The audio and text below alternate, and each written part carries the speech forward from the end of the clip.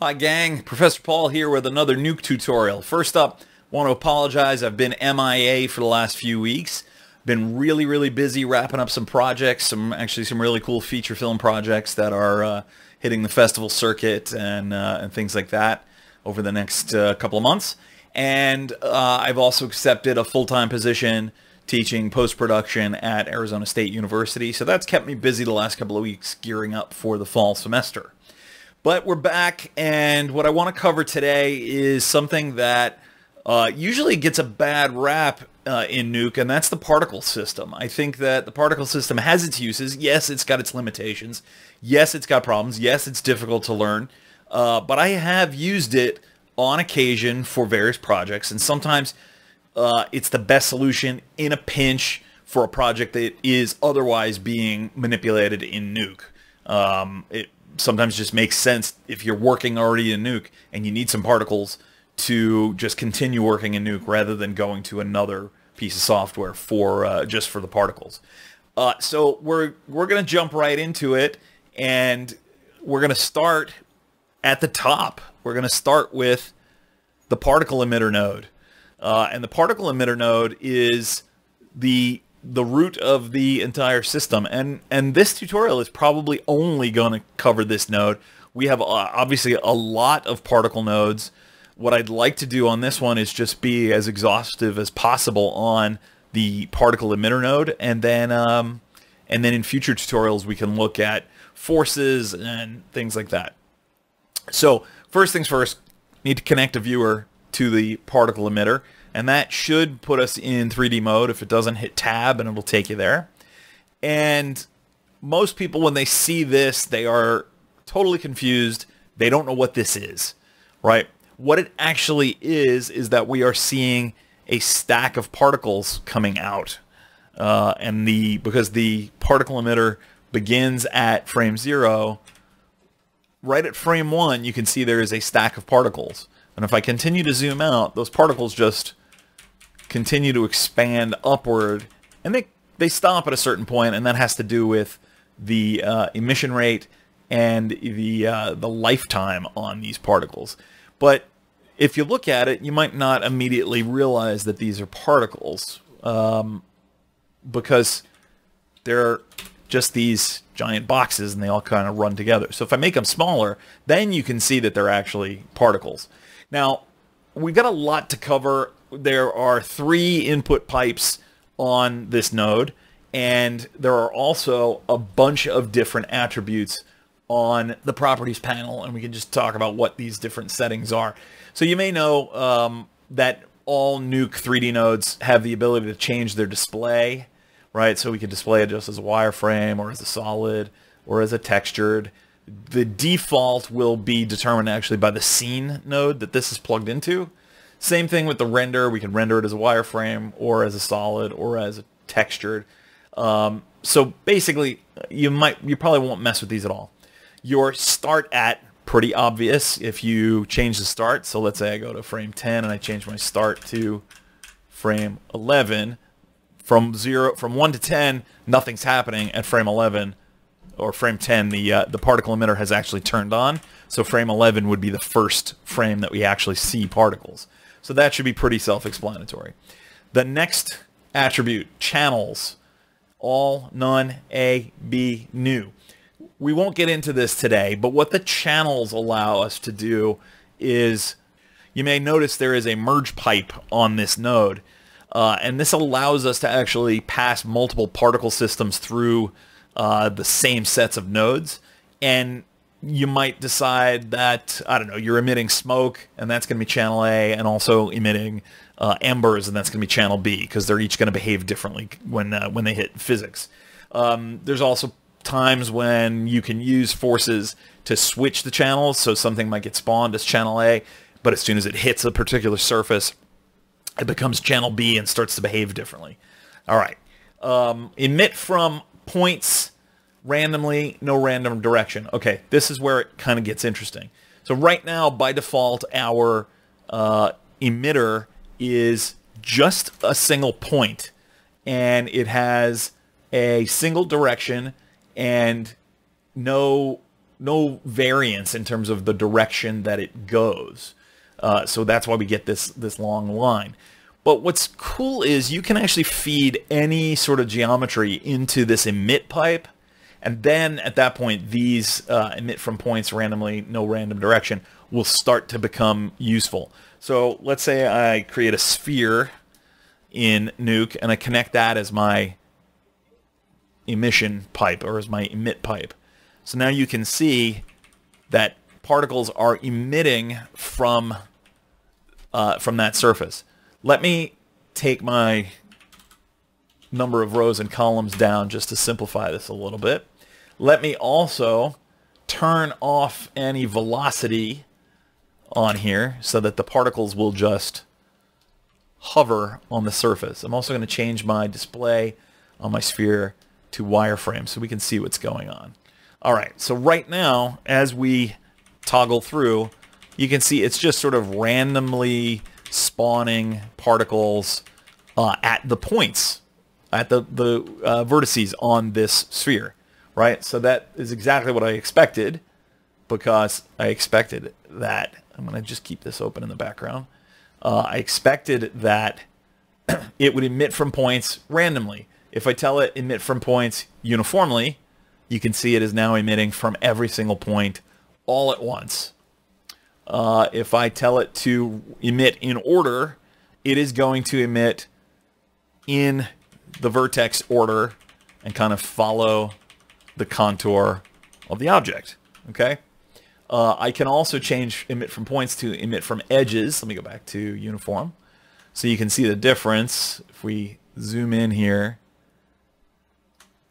change from points to edges, you can see it's spawning a lot more because it's spawning them on these edge lines between vertices. I can also tell it to emit from faces, and so it's now emitting from the center of each polygon that makes up the sphere. I can tell it to emit from the bounding box, and you can see it is picking a bounding box that fits inside the sphere to use as the emitter. So that becomes very powerful because now I can change kind of how this thing behaves. And let's say I made this a card and fed this in. Change my card to wireframe.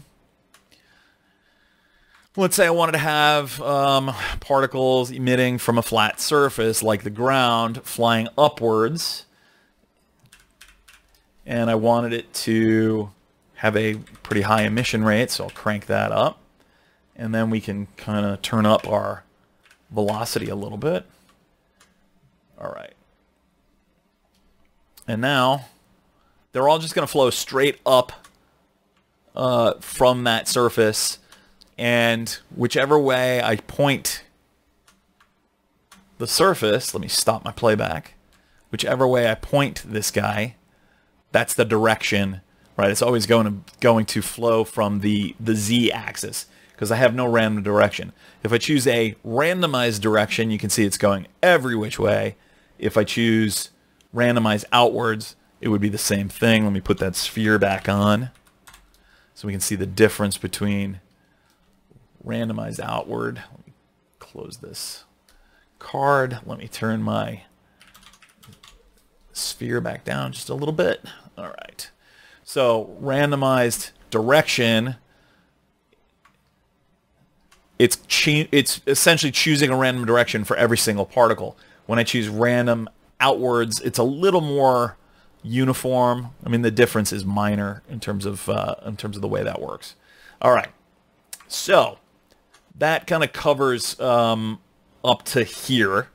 Let me also look at, let's say, get rid of the sphere. We'll open this card again, and we'll reset this to -90. All right. And I'm going to give this a lot more rows and columns. Maybe a lot more. There we go. Something like that. Increase the scale. And I'm actually going to feed in a displaced geo after the card. And we'll throw a noise on here as my displacement map. There we go. So really quickly, I've just got a piece of deformed geometry that now is serving as the particle emitter. Close everything. So you'll see if I set my particle emission velocity back to 0, and if I were to change this noise operator, right? So if I change the Z on the noise operator, it's going to evolve.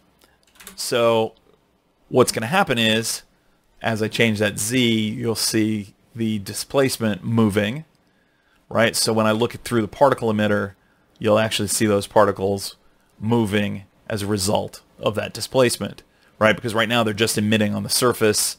They're just emitting on that surface. As the surface moves, the particles move. So that's kind of handy. You can also, any piece of geometry that you could potentially import with a read geo node, right? Anything that you could bring in with a read geo node, you can plug that in as an emitter. Okay, so that's how that works. I'm going to actually just leave that just as it is. All right. So now, obviously, we have a bunch of different options in terms of our emission rate, right? The higher this number, the more we're emitting. The lower the number, the less we're emitting. Let's just make it an even 100. All right, I'm going to leave this all exactly as it is. And you can see we just have our points randomly popping in. Uniformly makes them all level, right, all at once. And then in order, you can see how it's kind of scanning through the object. So that could be actually handy. All right. So let's give this some variations. And as we dial through here, we have rate variation. So we can actually change that. It will basically randomize the number of particles that are being emitted at any given time. You'll also notice that we have this thing called rate channel that we can feed in. So let's, for the sake of argument, feed in our displacement noise into the card as well. All right, and I'm going to just make a couple of quick adjustments to this. I want to make it a lot more extreme in terms of bright and dark, and I want to turn my size up. So that way when I go back to my particles, I've got a much more extreme kind of displacement, but I also have much more extreme values of light and dark on this card. So now if I tell it use any of these RGB, A, red, green, blue, or alpha, so what's being fed into the image here, right, whatever's being fed into the image pipe, I can now tell it use that for your emission channel, and so you can see it is now only emitting where the noise is white, and it's emitting more in the areas where the noise is brightest and less in the areas where the noise is darkest, right? So if I go back to my noise and I start to change the Z value, you can see it is changing. Let me make it easier. I'm going to turn off the displaced geo so we can see it a little bit more easily. You can see how there are just no particles being spawned in these dark areas on the vertices that are in the dark areas. And if I change the noise, it changes where that's emitting. So that's really useful too, because then you can use texture maps that are on your object, or you can create texture maps to adjust the rate. All right, I'm going to go back to none. All right, maximum lifetime is in frames. It's the number of frames that each particle will exist for. The higher you go, the more the particles will continue to live. So if I were to put a little bit of velocity on here and then also up the lifetime, maybe not that high, right, you'll see that many more particles will hang around for much longer time, right? The longer I make that lifespan, the more the particles will continue to exist the longer, okay? Same thing, we can set a lifetime range. It produces a random variation, and then max lifetime value. It's a lot like the rate variation up here. So we might want to go, you know, just turn that up just a little bit so some particles last a little longer than others. Some will die sooner. It just makes it a little more organic. All right. The other thing is we can also use a lifetime channel. Same thing, whatever's being fed into here. So again, the whiter areas, they're going to be the longest lived. Let's go back to this, and we'll just raise the gamma a little bit. There we go. So what you'll get is the particles that come out of the white area will live longest, and the particles that will come out of the dark area will live shortest. So again, that's another way to create some organic variation in terms of the lifespans of the particles that are coming out. All right. Next, we have our velocity, and you can see I've turned that up and down, right? You can control that by whatever increment you like. You can also create some randomization by increasing the range number. So some are going to be faster, some are going to be slower. That's one way to do it. Another way to do it would be to do this channel trick. So use the velocity channel. So now the particles that are coming off of the white areas, the lighter areas of our card are going to be faster, and the ones that are coming off of the darker areas are going to be slower. I'll make that an even more extreme example. I'll turn up the gain and turn down the gamma. So you should see some particles that are just going to hug the surface, and then others that are going to fly away. Right? So you can see it starts to get really powerful once we start manipulating these things. And that's one of the reasons why the particle tool is so difficult, is because there are so many options. I mean, we have already spent about 15 minutes going over this, and we have barely scratched the surface. For example, our particles still look like crap. So we have a lot more to do. Okay, let me stop this. Back it up. Set that to none. We can also set rotation velocities, which I'll get into in a second, because no matter what we do with our rotation, we're not going to see anything right now because we're not really feeding any particles in. We can also use, again, we can use an incoming RGB channel or something like that to control your rotational velocity. Same thing for size. Same thing for mass, which will really come into play when we start working with physical forces. Mass will actually not really change anything right now. Our mass is not going to be any different because we have no physical forces, so no matter what we do to it right now, it's not going to change. So we probably won't even really touch mass or mass range or anything like that this week. But let's make these particles into something, because right now they're just these stupid little squares. You know, some particle systems, they would have an automatic toggle somewhere that would be like, you know, emit squares, emit circles, emit spheres, whatever. Nuke's particle system does not have that. What it has is this particle pipe, and the particle pipe allows us to put anything into it. Okay, so if I wanted just like simple circles, I might do let's actually just make a roto node, and we'll set this roto node to RGBA, and we'll put a circle in the middle of it, right? So now I have just a white dot, just a really simple white dot. Okay, go back to our particle emitter, and I'm going to feed that in. Hey, look at that. Now my particle is now a dot. If I come back over here and I make them into this sort of teardrop shape,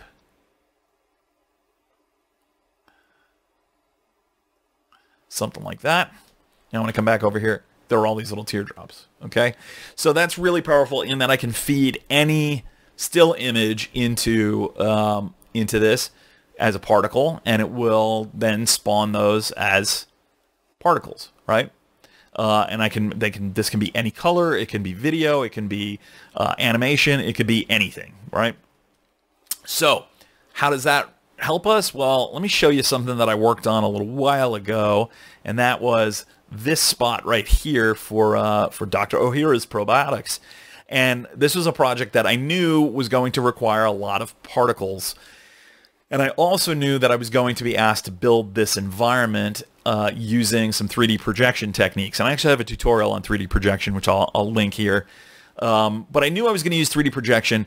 So my choices were work in 3D projection here in Nuke, and then do my particles in Stardust, which is my preferred particle system over in After Effects, and then find a way to join them together. Or work in Stardust and After Effects and do my projection setup in After Effects, which I think is a little clunky. It's doable. There's some limitations you have to work around doing projections in After Effects, but you can do it. But I felt like Nuke was going to give me the best options in terms of my projection, in terms of stand-in proxy geometry and things like that. So I decided option number 3, projection system in Nuke, particle system in Nuke. So here's what I ended up with, is just a really simple environment built out of stock photos projected onto cards and proxy geo, and then this whole particle system of all these fruits and veggies and mushrooms and other probiotic type things flying up out of the bounty of the land and then falling down into the box. So, you know, for this, every one of these guys is a particle, and the vast majority of them are actually footage that we shot like this, where it looks totally ridiculous. We shot a bunch of berries and mushrooms and you name it, skewered on these green sticks, and my DP shot at a high frame rate, and I squeezed the trigger on my cordless drill gently, and we spun them around, and then green screened, rotoed, basically isolated, created loops for each of these things. So if I go and grab, let me go grab a couple of these guys out of the old project archive. We'll grab all 5 of the shiitake mushrooms and drag those in. All right, so now what I can do is each of these can get fed in as a particle. And you'll notice as soon as I feed in a particle, right, as soon as I attach a particle, another pipe appears right there. And you can make that particle 2.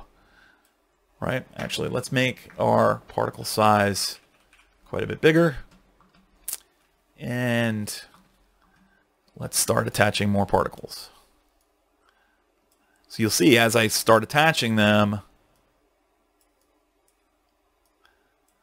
that we now are getting a variation of particle types, right? So now I have all these different mushrooms. They're going to just take a while for it to cache. Yeah, there you go. So I've got all these different mushrooms that are now flying out of this card. Okay. All right. So now what we've got is down at the bottom, we have options. So right now it is set to input order randomly, start at the first, right? So whatever the first, the one that is connected to the pipe that just says particle, that's particle 2. Let's see. Let's figure out which one of these is first. I probably should have connected them in order. Particle 3. All right, that one's called particle. So this guy right here, shiitake number 4, is our first one. And so right now it is starting from the first and going randomly, or I can tell it to go in order at random. You'll see it's now going to repopulate because it's now picking new ones. We'll give it a second. There it is. Almost. So now it's picking these random sequences. So we can change this. Set it, leave it random, random, and random. And then you've got advance in steps. And I want to make sure we get this one right because this one's sometimes a little confusing. And actually what I'm going to do is I'm going to disconnect all the particles except for one.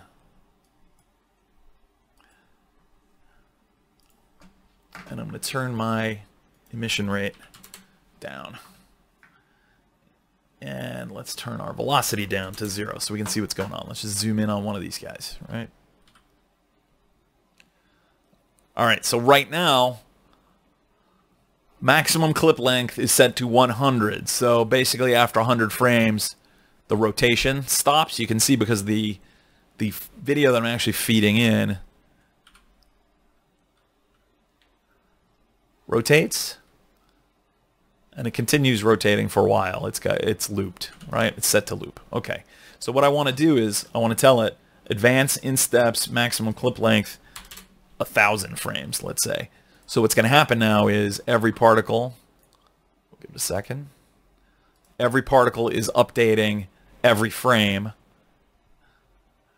and they are just going to continue to rotate. So that's how we created the effect of those different mushrooms and stuff tumbling through space, was we had this sequence fed in there, and so every one of them is now going to play. But here's the thing, you can see that there's a lot of uniformity to it. If I change this, let's see, random seed, turn that up, it's going to randomize a bit, and then I can advance randomly. See, if I advance randomly, they become this very herky-jerky kind of mess because they're not picking continuous frames. If I pick constant, then every single one of these will just be whatever frame it happened to be on, whatever frame the playback of this MOV happened to be on, that's the frame that populates the particle. Okay? So you've got all these different options here. I usually like to use in steps just because it keeps them all nicely moving, right? Let me go back out. Let me turn our emission rate down even more, and let's turn our velocity back up some. So we get a lot of flying, spinning mushrooms. All right, so you get the idea. Now, the thing is, these may appear three-dimensional, but they're not. They're flat. They're flat cards. If you watch as I orbit around, I can never get around to the backside. Watch this one. The cap is facing camera. The cap is always facing camera, no matter what I do. I cannot get around behind it. Okay? So even though these give the appearance of 3D, they're flat. And if your camera is moving a lot, it will give it away that these guys are not three-dimensional, that they're just flat images projected on a 2D sprite that is constantly facing camera. So the way we would fix that is we can actually feed in geometry. That's another thing that we can feed into this pipe. So if I were to create another sphere and set this sphere to, say, 10 and 10 and feed it in as a particle, hey, look at that. Let me actually turn the size down because they're way too big. We'll take our size way down. So now what I've got are a whole bunch of spheres that are actually legitimately 3D. So you can feed that in, and I could also feed in, cubes.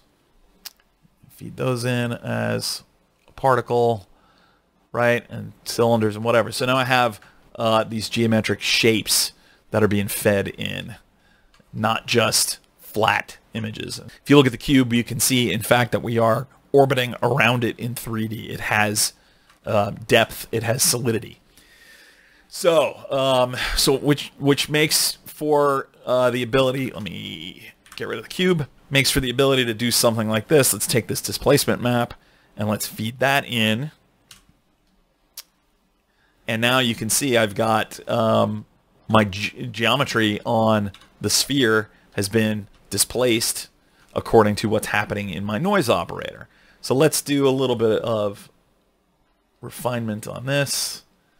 Let's add some more vertices. Let's go back up to 30. 30. All right. And let's go back to our noise. Take our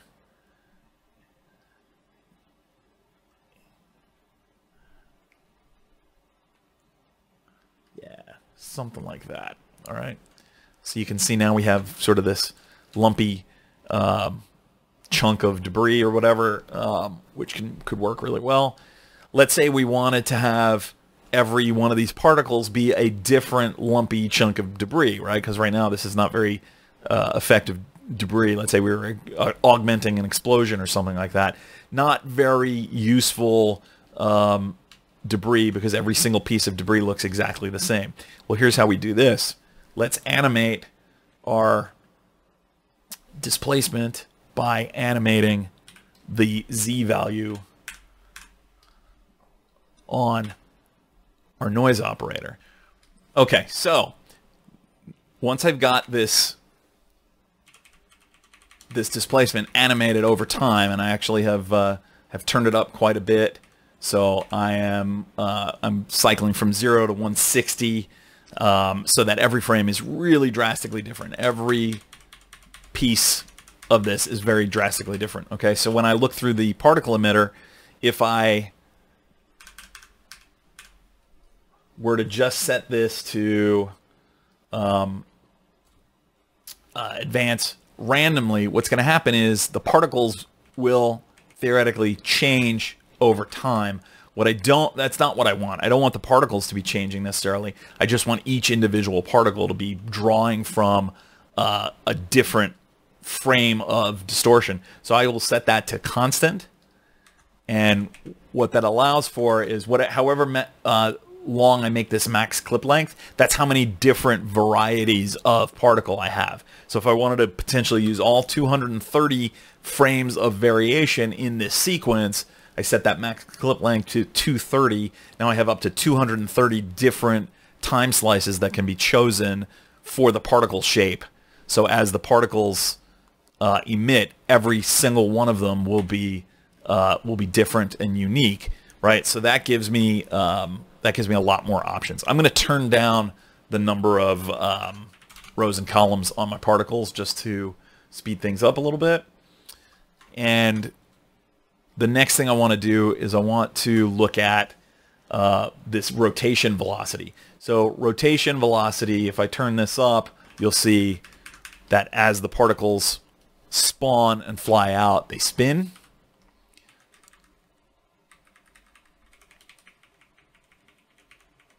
Might be even easier to see this with cubes.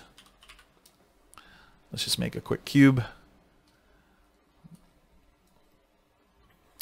Hide that guy. All right.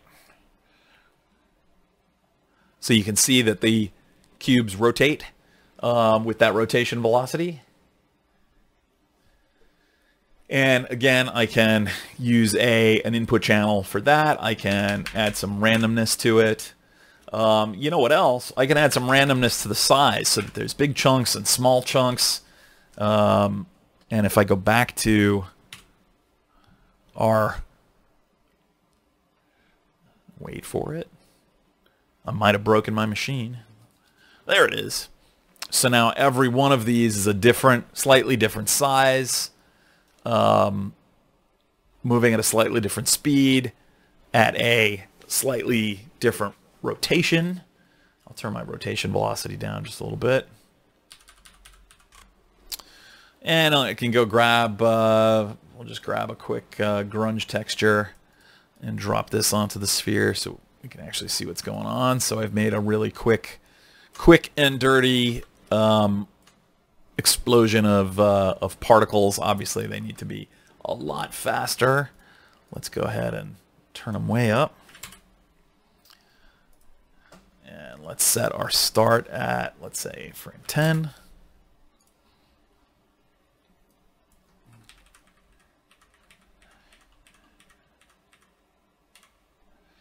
And we'll take our emission rate and go to 50. And we'll set a keyframe here. Go 2 frames ahead. Drop it down to 0. Let's turn our size range down just a little bit. Velocity range up just a little bit. There we go. All right. So I have a nice little burst of chunky particles that I could use, you know, in a pinch to add to a comp, and I wouldn't have to go back to 3D. I wouldn't have to go to another particle system. You know, I would throw in a light to match my scene and all of that stuff, and we're good to go. Obviously, we need forces, gravity, things like that, collisions, etc. But there's plenty of time for us to do that in another tutorial. Obviously, you can see that the particle emitter node unto itself, not even including any other particle system stuff, is really complicated and therefore very, very powerful. So, so experiment with it, have fun with it, plug in geometry, plug in different images, different sequences, things like that. Think about the things that you could potentially make with it. Experiment with it. That is literally how I got to know the particle system. Is I just started messing with dials and started plugging things into pipes to see what was going to happen. So next time I will I work on some particle physics for you guys, and we'll just keep moving ahead with the particle system and see if we can't I don't know, rehabilitate the Nuke particle system's image so that people stop saying how bad it sucks. All right. I want to thank my patrons especially for their patience while I've been radio silent for the last few weeks. My Patreon link is down below. Here's my list of patrons right now who are wonderful and are supporting the channel, and I could not be doing this without you guys. I really appreciate it. Make sure that you like, you subscribe, you share, and if you can contribute something on Patreon, please do. I would really, really appreciate it. I will be back a bit more frequently going forward. Next couple of weeks will just be about ramping up my classes at ASU and all of that. But I will be back. I will be back sometime in the next couple of weeks with the next particle tutorial. I will be doing some more After Effects tutorials because I am teaching an After Effects class this semester, so I will be doing some After Effects tutorials to support that. So until next time, you guys keep making cool shit, keep being nice to each other.